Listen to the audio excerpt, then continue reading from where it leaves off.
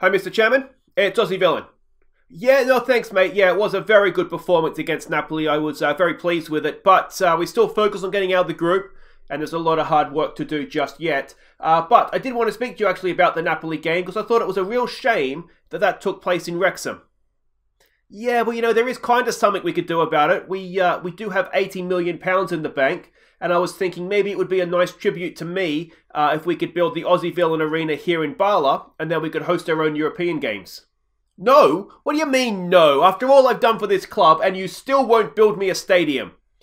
Oh, wait till the IRN-BRU gods hear about this. There will be a curse coming your way, sir. Hi guys, I'm Aussie Villain. Welcome to Season 13, Episode 5 of The Impossible Dream with Bala Town. And today we have an IRN-BRU round, fourth round game, I think it is, against Dundee of the Scottish Championship. And then it's off to Arsenal in the Champions League group stages. We are 2 from 2 after yesterday's stunning win against Napoli.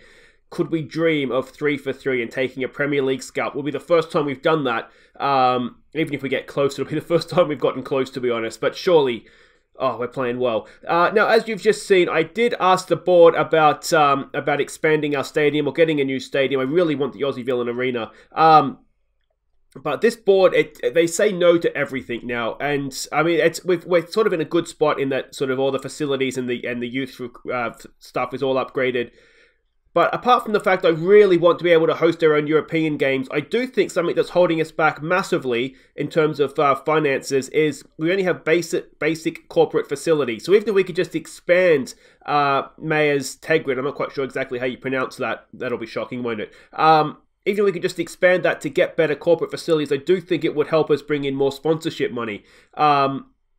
And the thing is that whilst we do have a really good financial situation, I think what's holding us back a little bit in terms of wages is that we are almost 100% reliant on European money. So I think if we could get a bigger stadium with more income from gate sales, with more income from sponsorship, then we might be able to get a bigger wage budget. That being said, we can't spend the wage budget we have. We're only at halfway. So, you know, it's not, maybe it doesn't make that big of a difference, but I just really want to be able to host our own European games, basically. That's the main thing. But anyway, we have 3 games to catch you up on since last episode. You may have just got a sneaky look at the at the results there as I clicked around by accident. First up was a game against FM20. We took an early lead when Curtis Owen played in Damien Ormark.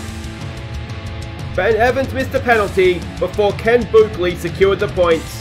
So it was a comfortable win, this one. Ormark and Buckley with the goals. Ben Evans missed a penalty. You can see there, it was a typical game. We dominated. Probably should have won by more. Curtis Owen, he's come back in. I mean, it does make you wonder why we're getting rid of him. We have too many midfielders, basically. So his transfer value is going back up. We'll play him a little bit till January, and hopefully we'll be able to get him out in January for a nice fee. But yeah, good win there. Next up, we played Barrytown. Lewis James was on hand to put us in an early lead. Barrytown pulled level before half-time, before Dan Robson's cross was headed in by Ormark to restore our lead. But Barrytown snatched a point late on. So dropped points.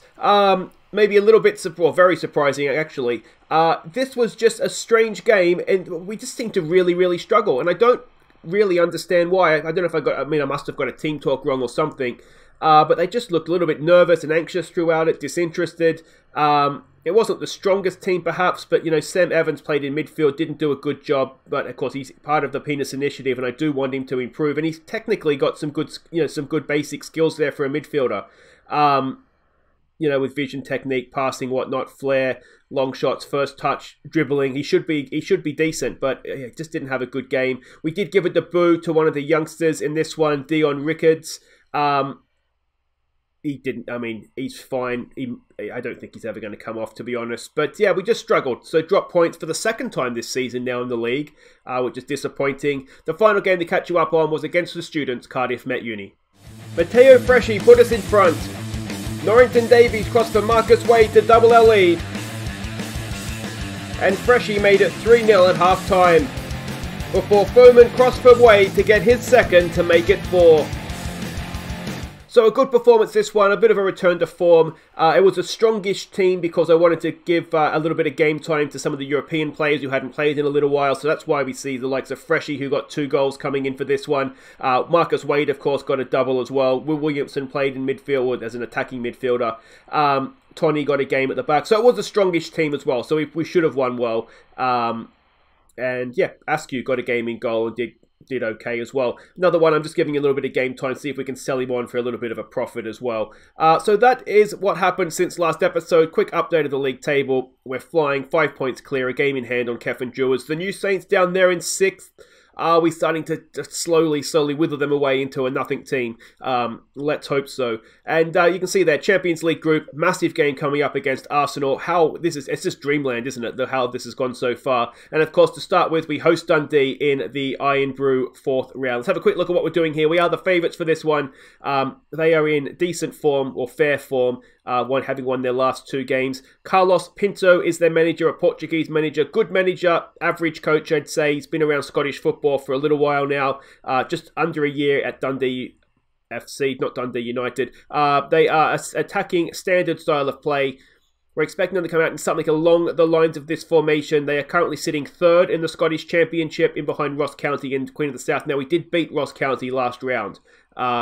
So that is possibly promising signs for us. Positional heat map, we can see they're maybe a little bit narrow defensively. They do like to attack, particularly down this one, the right-hand side, left-hand side for them, right-hand side for us maybe. Passing network is there, key passes as well. And this is the team we're sending out.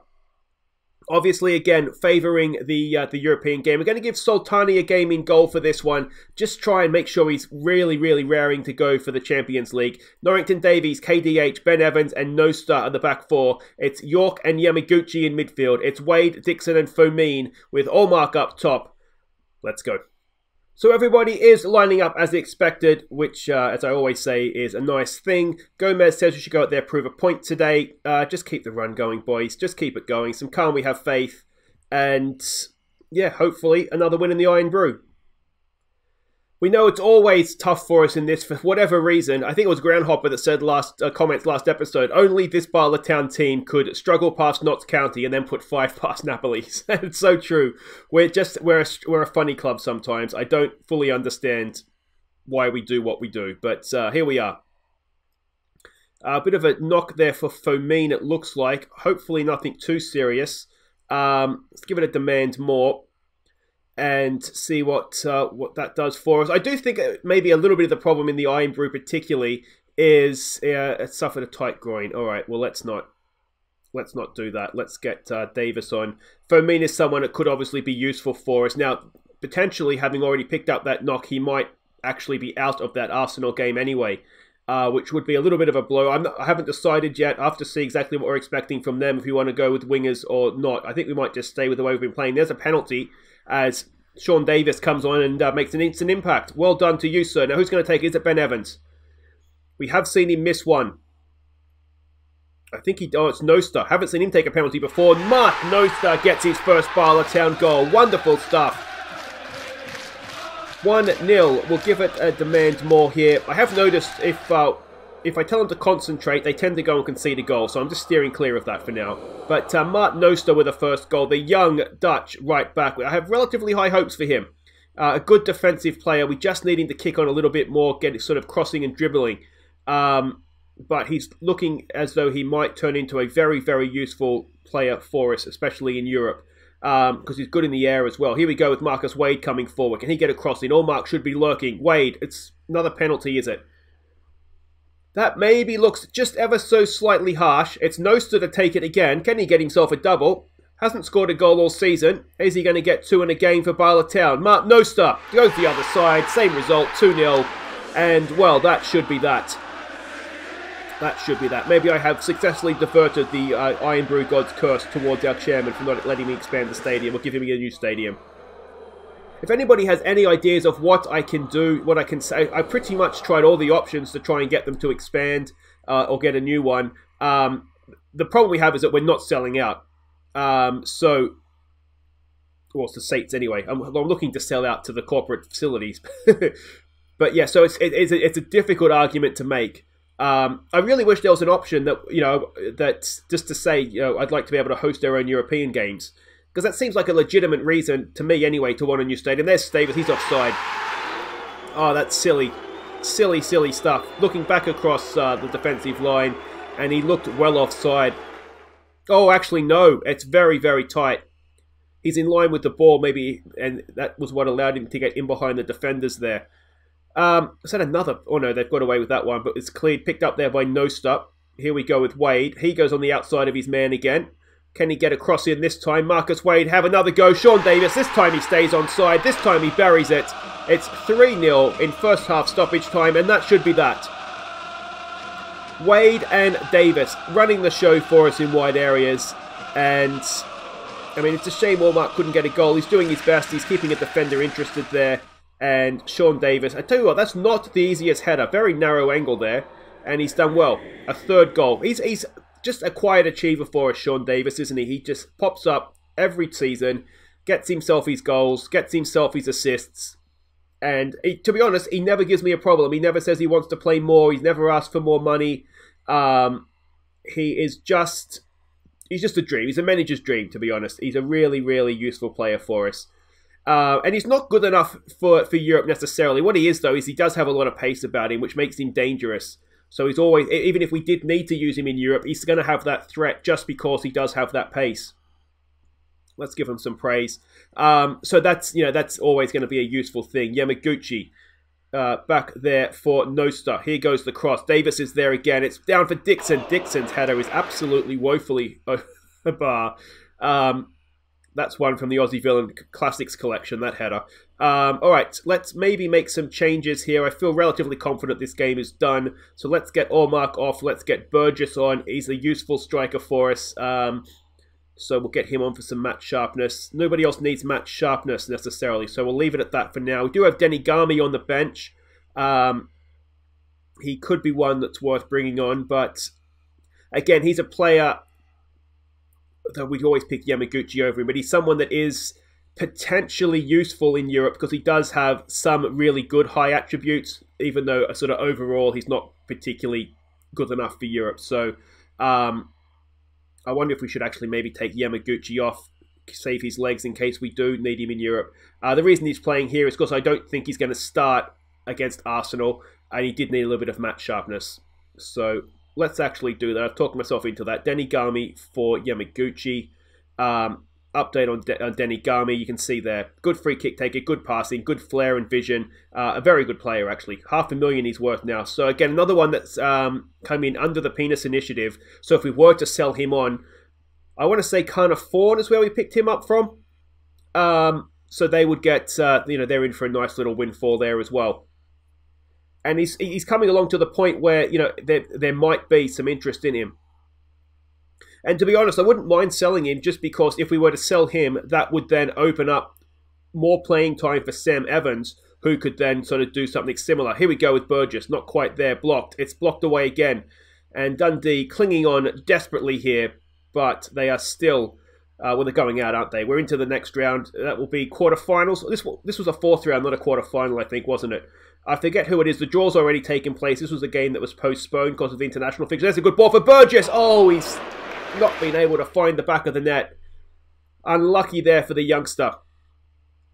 But yeah, because this is postponed from the international game, we do have our draw for the next round. I can't remember who it is to save myself, but we'll have a look in just a second here. We'll have to say, don't let that performance go to your heads, boys, but I'm pretty happy with that. So IRN-BRU Cup 4th round victory. Excellent, excellent stuff. And we are against Cove Rangers of Scottish League 2. At home in a quarterfinal, you would certainly like to think we could win that. That was a really good performance from Nosta, even though penalties. Is he a good penalty taker? We're about to find out. Penalty taker. No, he's not. Surely we've got someone better than that. But you can see what I mean. He really is coming along nicely. Worth 1.1 million now. What are we signing for? 800. So we signed him for a bit of a fee as well. Anyway, we have Arsenal up next, guys. Wait right there. We'll be back for that. Off to the Emirates we go. Could we do it? I'm Chaz Hogan, Australian journalist here at the Emirates Stadium in London as Aussie Villains Bala Express roll into town to take on Arsenal in the Champions League group stage.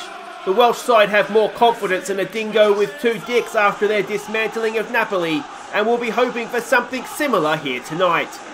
Okay, welcome back, welcome back. Now, not a good start to things here because the under-19s have been beaten by Arsenal. Now, they've won their first 2 games, and obviously so have we. Is this a sort of a sign of things to come? Let's hope not.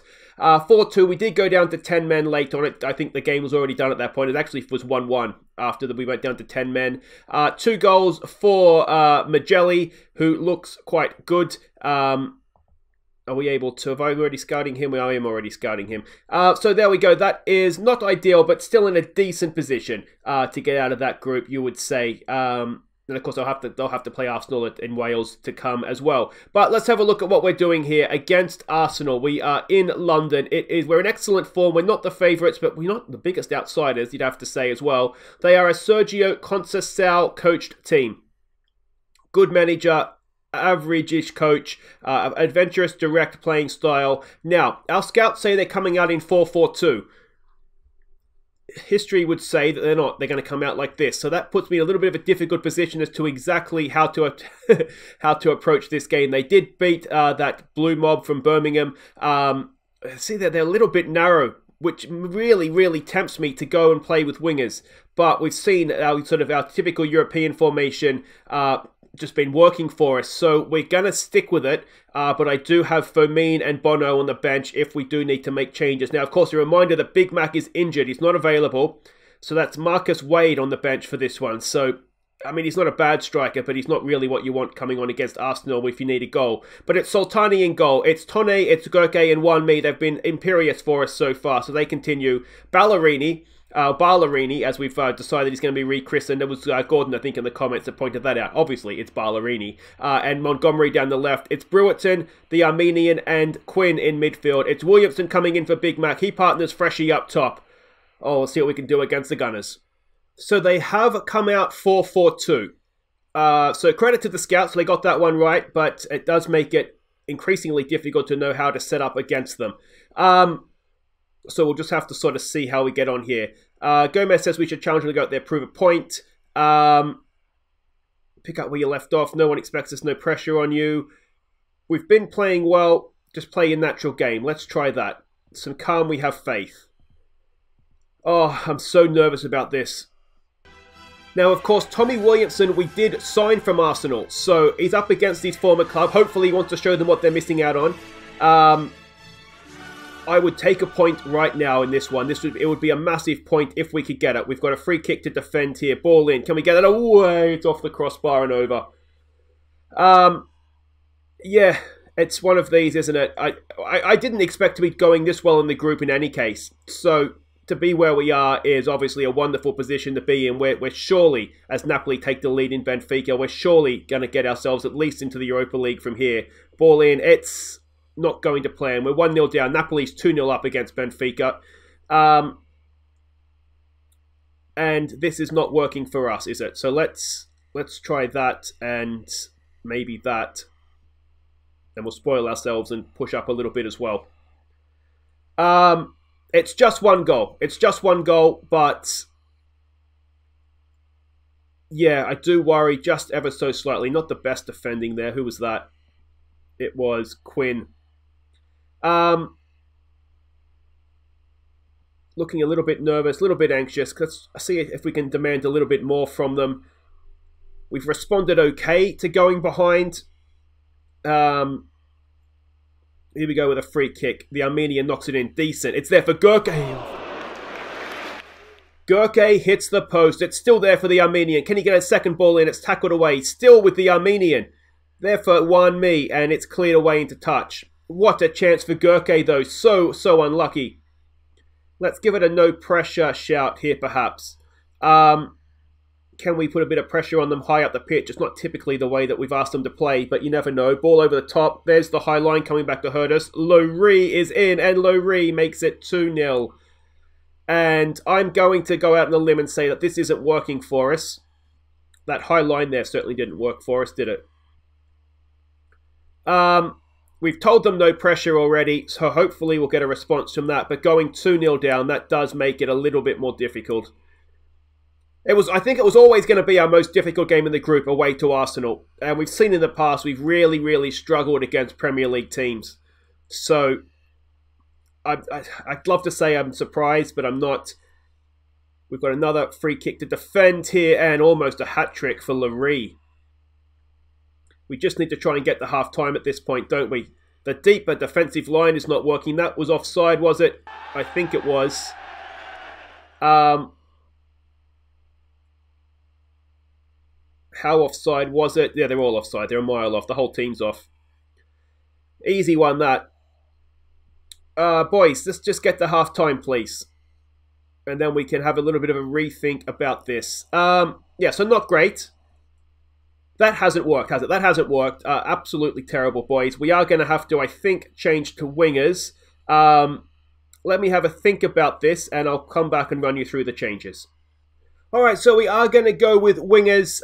So the changes that we've made, Bono and Fomin have come on for Quinn and Gurke. We're dropping Tommy Williamson back into a Mazzella role.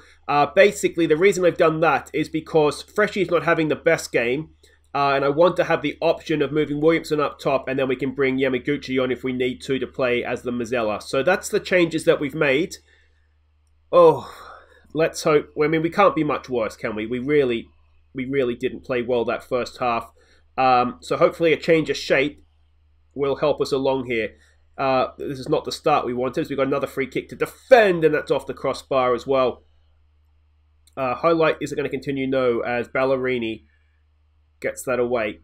Let's give him a get creative. If we can get one goal, then we're back in the conversation. Freshie is still not having the best game.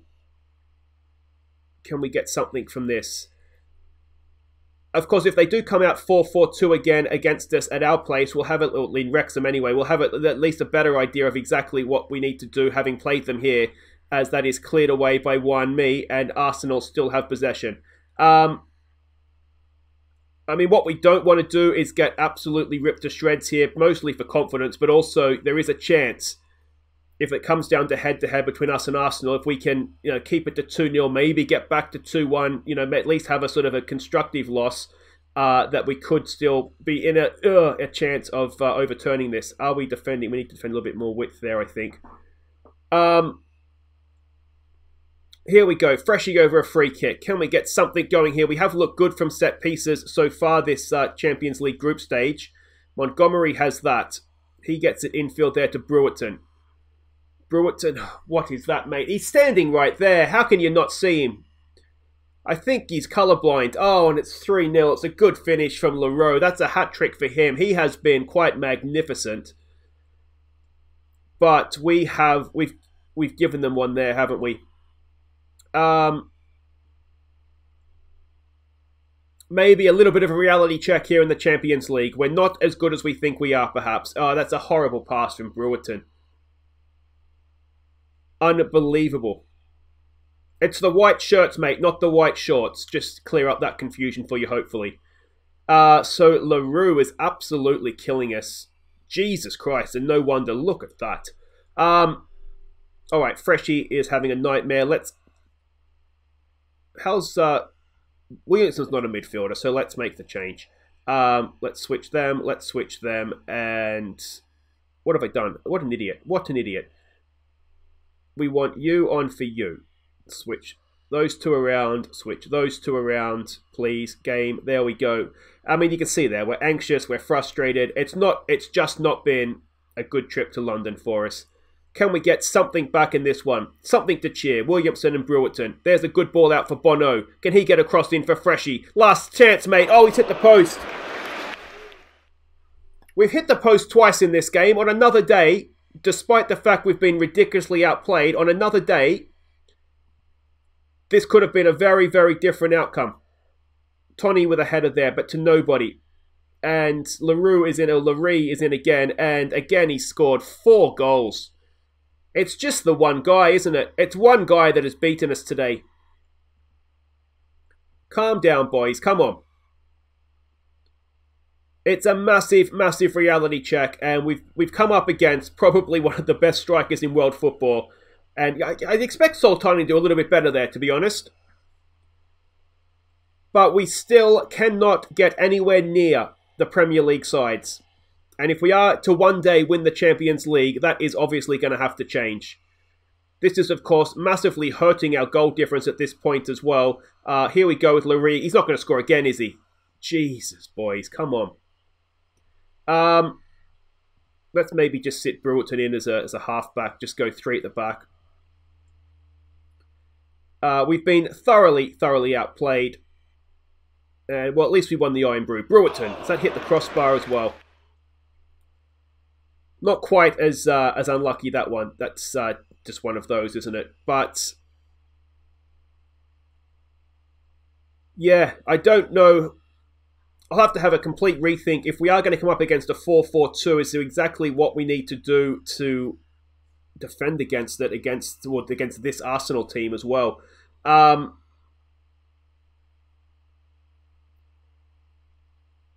Larry looks absolute class, doesn't he? I almost wonder if we need to just sit really deep, not give him space in behind, and yeah, I mean, they're just going over the top of us, aren't they?